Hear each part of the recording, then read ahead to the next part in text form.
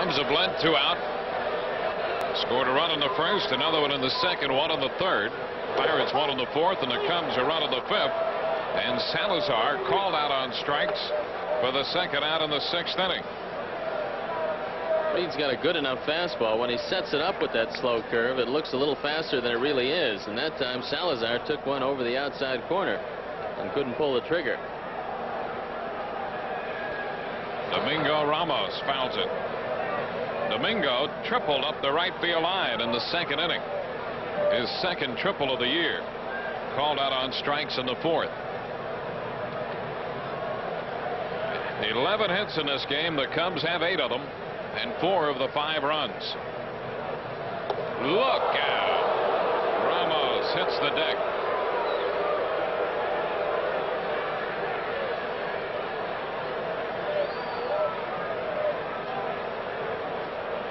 One the count.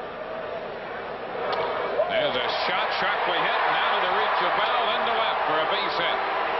2nd hit for Ramos, and that keeps the 6th inning going. Just to the right of Bell. Domingo 2 out of 3. The crew here sends Bill Hammond good well wishes down in Bloomington. And a couple of Cub fans looking on in Phoenix. Mel Corey and Ron Cohn wishing the Cubs well. Run away from the Pirates. Holy cow! As we go into the bottom of the 7th, the Cubs lead 4-1.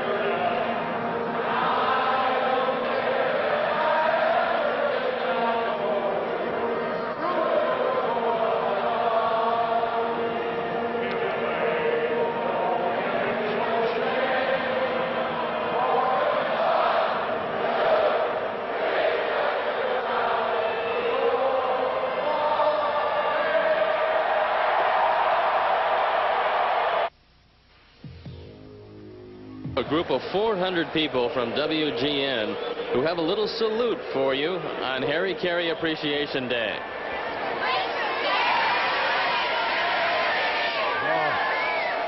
Well, thank you very much.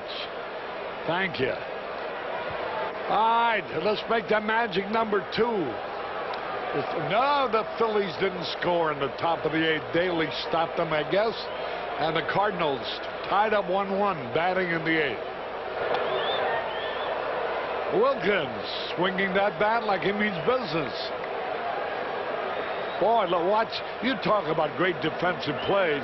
Andre Dawson had just made one out of this world, and look at Salazar robbing LaValliere the hit. LaValliere behind the plate now. 1 ball, 2 strikes.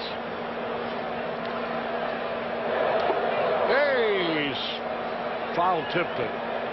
Wilkins has done a pretty good job. As you look at Luis Salazar, Joe Girardi, some great defense from both of those young men today. Wilkins has gotten the game into the territory that you would expect Lancaster and Williams to take over in case he has any problems. Hey, struck him out. That brings up Marvell Wynn. He has scored twice. He's played the role of the leadoff man to perfection. He scored a run yesterday. Scored 2 runs in the first game of the series.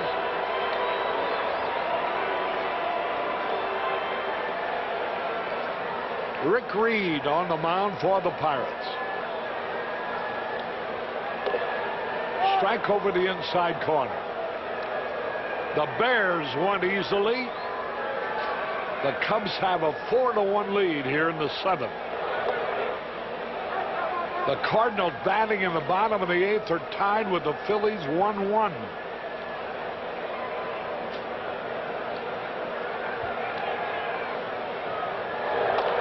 Ground ball might get through. Does. Base hit. And Marvell Wynn continues to sparkle. I tell you, the thing about Wynn and Salazar, they're going to be helpful next year, too. They're two veteran ball players who are in the prime of their lives, as baseball players go. And they're not only helping this year, they'll be around next year, you can bet. Marvell Wynn came up with Pittsburgh, and they realized he was a pretty good player. And when you consider the deal that Jim Frey made getting Salazar and Wynn to help the Cubs in the pennant push, what started out as a small deal, a secondary deal, has turned into a pretty good deal for the Cubs.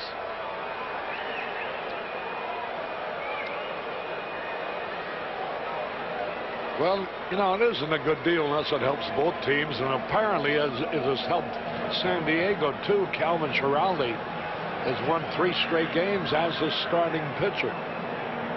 And also hit a home run, yeah. How about that, a 3-run homer? Yeah. I guess we taught him that here in Chicago. There's a ground ball sharply hit. Mitch Williams going for his 36th save will be the pitcher. And Bonilla takes it high. McElroy had replaced Jeff Parrott and has walked Tony Pena with the bases loaded. St. Louis is leading 2-1 in the bottom of the 8th. 2 balls, no strike.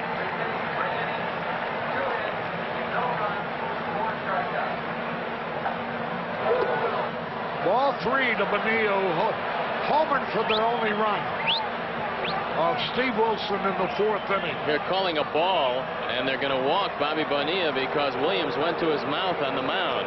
You can blow in your hand, you just can't wet your hand. Williams did it. And so Bonilla bored on a base on balls. And now the bullpen up and going for the Cubs again quickly.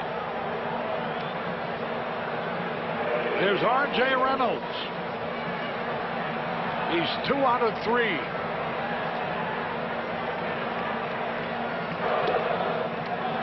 Montreal has scored 5 in the top of the 9th to lead 6-5 in New York. The Mets now batting.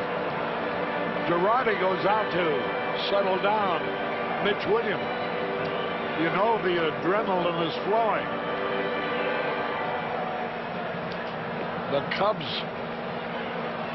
can reduce their magic number to 3. Salazar goes over and talks to him.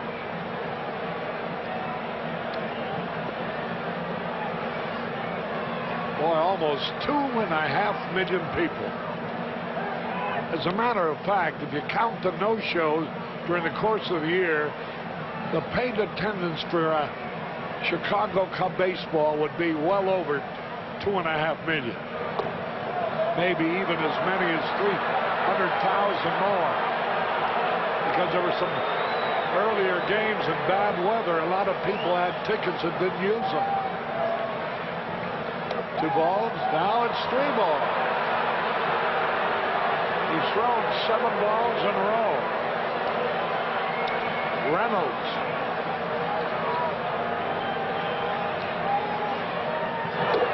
Strike ball. And the foul. That's out of chair. We're in the top of the 9th. 4-1 in favor of the Cubs.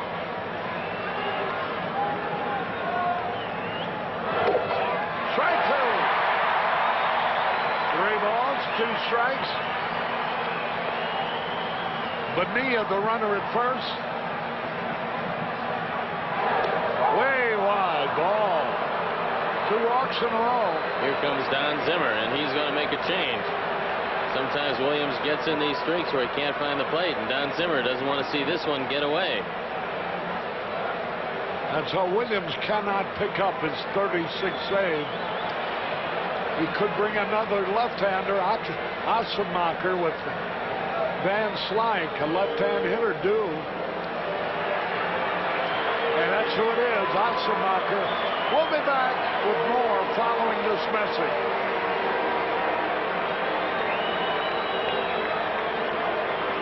I have a sudden need for your undivided attention. Well, Paul Asemacher, going for the first save of the year, has not been credited with a save yet. for either Atlanta or the Cubs. Will try to pick it up here. And Van Slaw will play third base as they flip-flop their batting order.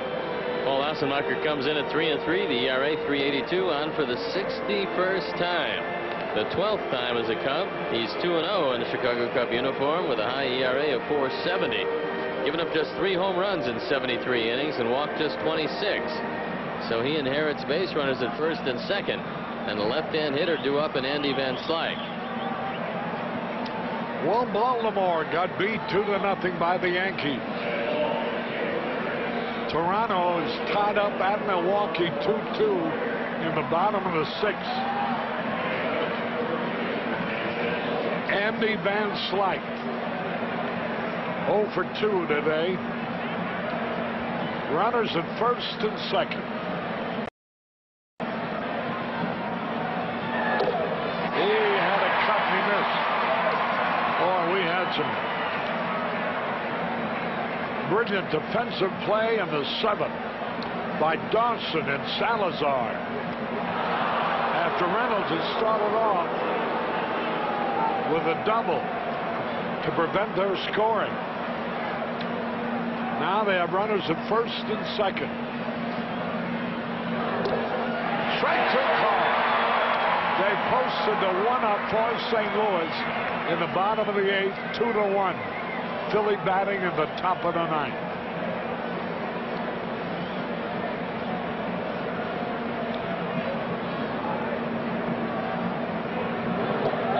He struck him out. He tried to check his swing, but he had gone around. Assenmacher with a good, sharp curveball struck him out. 79th strikeout of the year for Paul Assenmacher. He's averaged over a strikeout per inning pitched. And when that breaking ball is on, he's as tough to hit as anybody. Here's Jose Lean, 0 for 3 today. Robbed of a hit on a sensational catch by Andre Dawson. 1 ball, no strikes.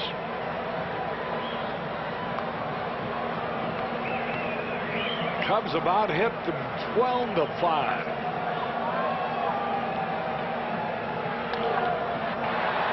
High pop foul out of play. There you see the score with the Cardinals just 1 inning away from keeping the pressure on the Cubs. 1 ball, 1 strike. 1 man out.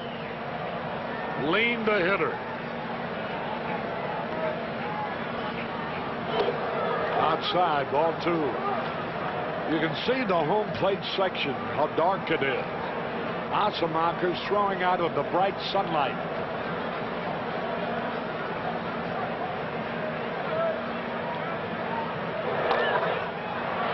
Fouls it. Dawson over to the stand. Can't make the play. A fan reached up. I doubt if Dawson could have reached over the wall that far anyway. Well, boy, he gives you all he's got out there, doesn't he? He's very close to this ball. Man might have interfered with this as Andre tries to go up and get it. Might have hurt his wrist right there on the wall, as you see. 2 balls, 2 strikes.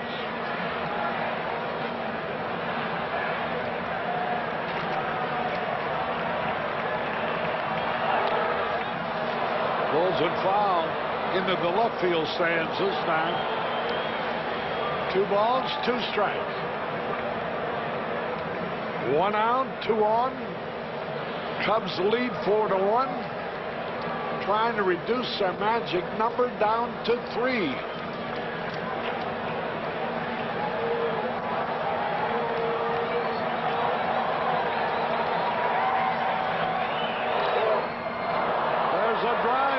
Center field, way back, and off the wall at base hit. Here's 1 runner going to score. It's a double for Jose Lean. A double off the left center field wall. And that makes it a 4-2 ball game with only 1 out. 21st double of the year in RBI, number 47, and Lean just missed hitting the ball out of the ballpark. He's only hit 2 home runs this year, and this is almost number 3. So now the tying run at second base in the person of Jose Lean. Things getting a little serious as Ritas announces a pinch hitter, and I would think that would mean that Paul Assenmacher will leave this ball game. Gary Ritas will be the pinch hitter. He's hitting .283 for the year. As a pinch hitter, he's 3 out of 12. The 2 tying runs are at second and third. And here comes Don Zimmer out.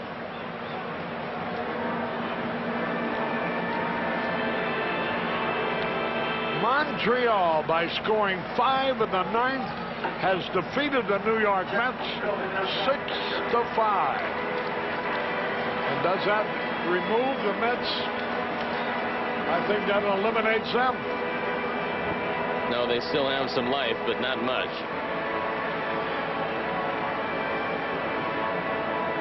With 7 games to go, they'll trail the Chicago Cubs by 6 right now.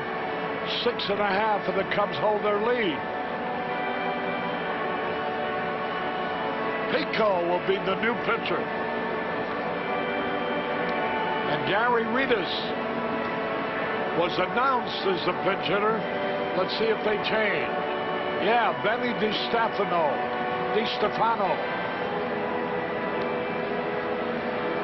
Benny DiStefano will bat for Gary Ritas, who was announced as the pinch hitter. Jeff Pico comes on for the 50th time, 2-1 with a .395 ERA. 84 in the 3rd innings, 94 hits, 7 home runs. He's walked 31, struck out 35. He inherits a couple of base runners at second and third. The tying run at second base, and a tough, powerful left-hand pinch hitter up. DiStefano is 12 out of 46 as a pinch hitter with 7 runs batted in. Overall, he's had 1 homer this year. That was against the Cubs in Pittsburgh. He's hitting only .236. Let's pause here for station identification. You're watching Cubs baseball on WGN, Chicago's very own Channel 9.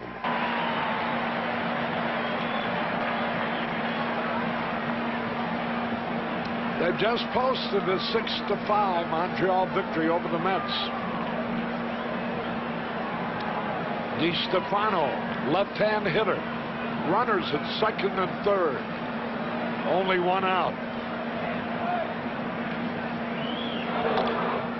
Ground ball foul. DiStefano normally a dead pull hitter, so if Pico can keep that sinker low and away, he's got a chance of getting the ground ball. Cubs will concede the run for the out in this situation with the infield back.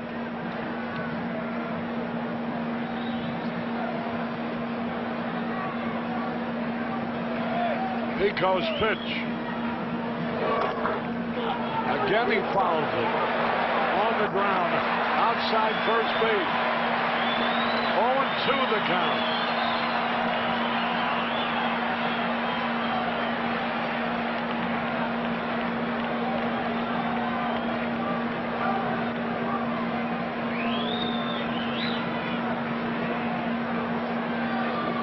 Four to 2 Cubs.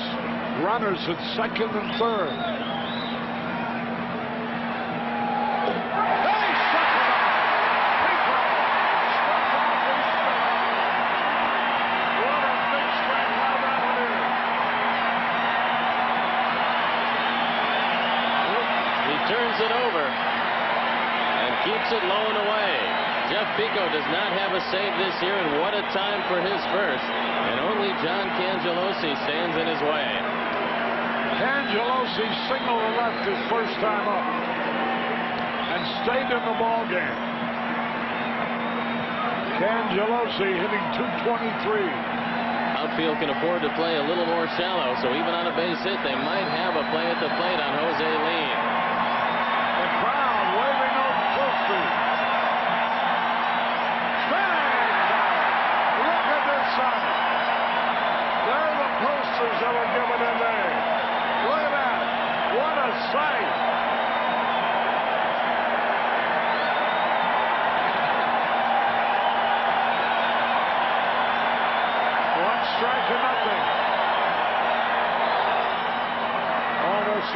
pitch, good save in there by Joe Girardi. That's something to see. 37,000 people waving. 37,000 posters all wrapped up. There they go again. 1 ball, 1 strike.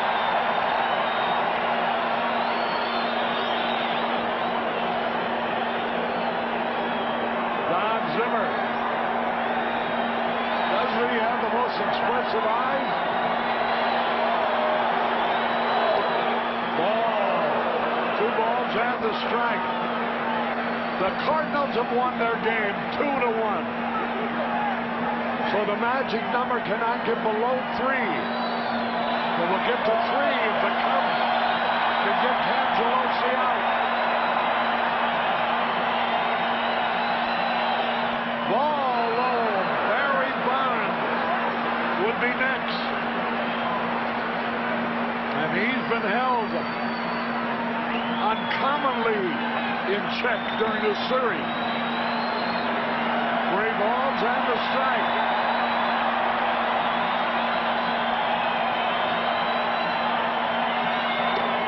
Strike 2. 3 balls, 2 strikes, 2 outs.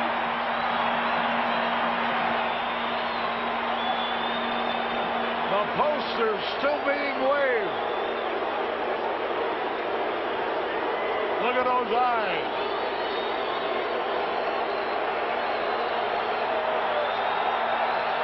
3-2. Lines. Right to it. Cubs win. Cubs win.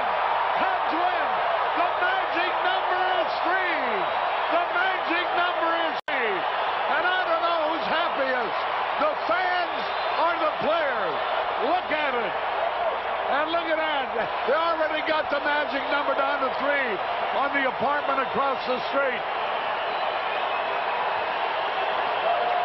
Watch the expression on Zimmer's face.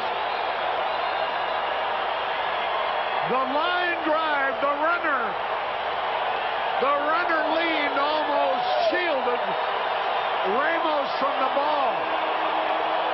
And he just huddled it to his chest. And so the magic number now is 3. Listen to this crowd. Let's watch it.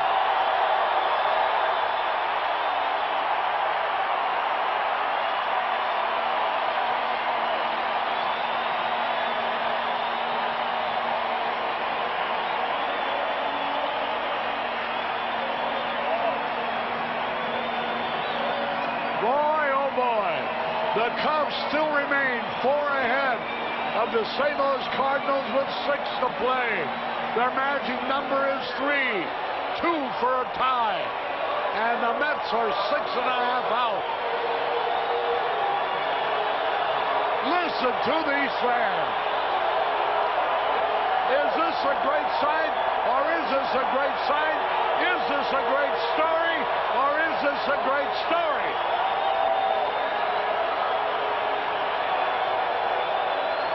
I think the fans would love the Cubs to come out of the dugout, but this is not the final game of the series. There's still 6 left.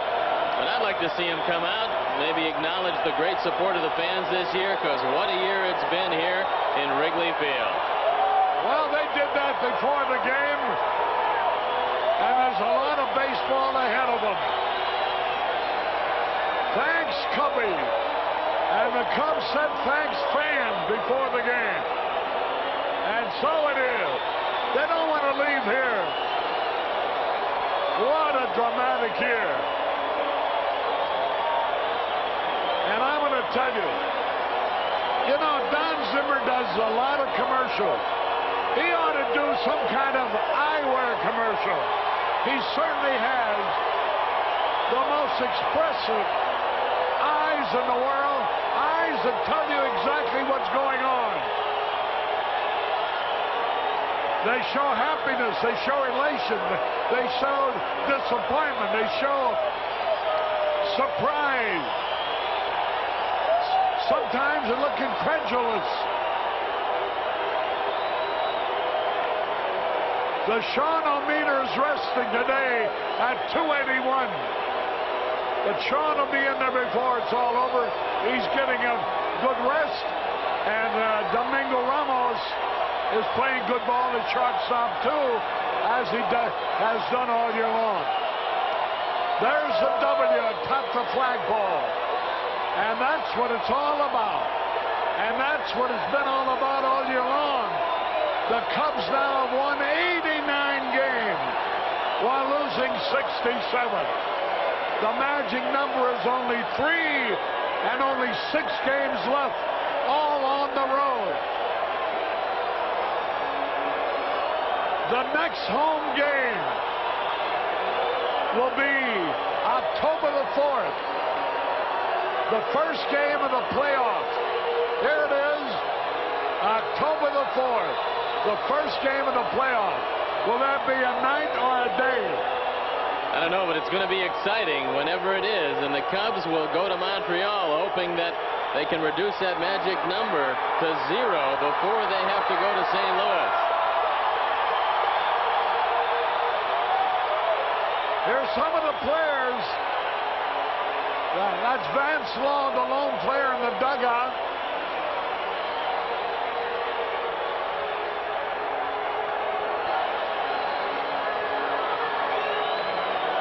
The next time these fans, other than on television, will be televising all 6 games on the road.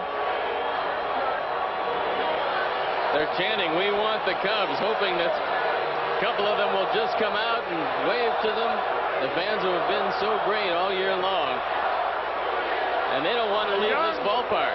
Young, old, medium age. See you in October, says the sign. You certainly will. We're going to stick. We don't know whether they're going to come out or not. Remember when Jim Fry won in 1984? They came out, but that was they had already clinched the championship on the final home game. Meet me in Frisco. And remember, the 2 teams are tied over the year's play. The Cubs have won 6. San Francisco has won 6. Well, I think we can safely say you've seen all the excitement, all the great baseball, all the thrills, all the excitement that you can expect to see for one day.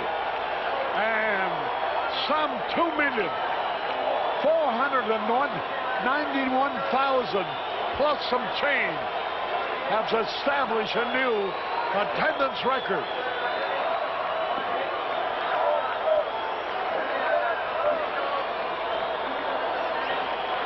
$2,491,000 plus. All right, we're going to stay with them now. They're dying down a little bit. Okay, I think we can safely go to we'll be back with the total. Wait a minute. Here they come. There's Mark Grace. He's already taken his shirt off. Dwight Smith, listen to the crowd.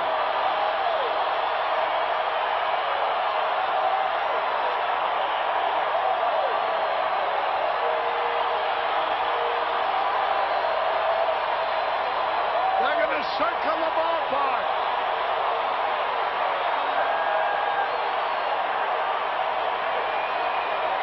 Look at Mark Grace.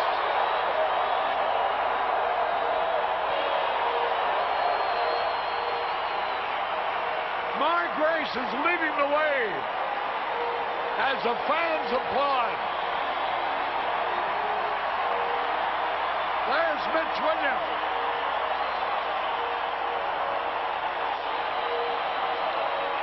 The rest of the team trailing out toward the bleachers to do exactly what they did in '84 when they took a lap around the field, saluting the fans in all parts of the ballpark, and the whole team is out on the field now.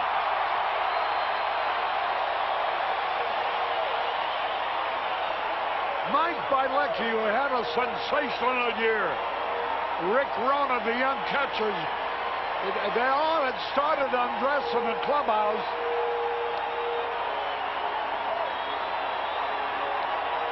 Look at the fans.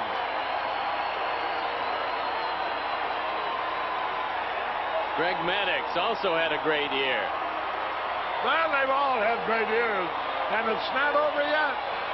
There's Damon Berryhill with the cast over his shoulder.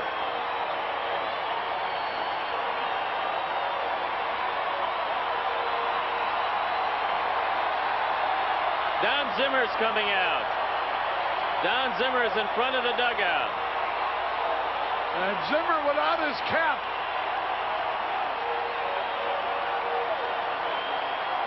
Ryan Sandberg. Luis Salazar.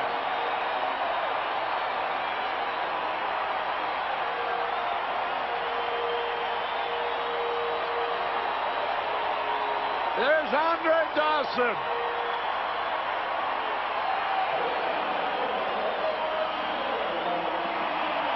They're all out here now.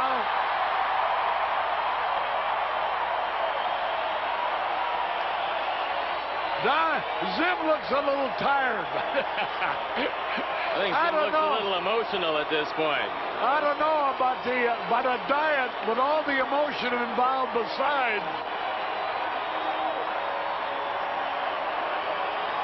Here's Rick Sutcliffe. They've all circled the whole ballpark, and they're ready to walk through the dugout again on the way to the clubhouse. And there is the cheerleader, Mark Grace.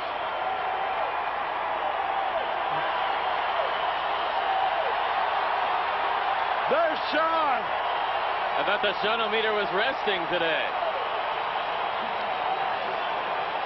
Well, now I think they can go into the clubhouse and have their shower. Dwight Smith and Sean Dunston will stay with you until they leave the field. And there's Zim, and look at the hand Zim is getting as he comes to the dugout. The next home game, October the 4th, against the Giants in all probability, right here at this very same ballpark. Well, well, well. What a day this has been. We'll be back with the totals in a moment.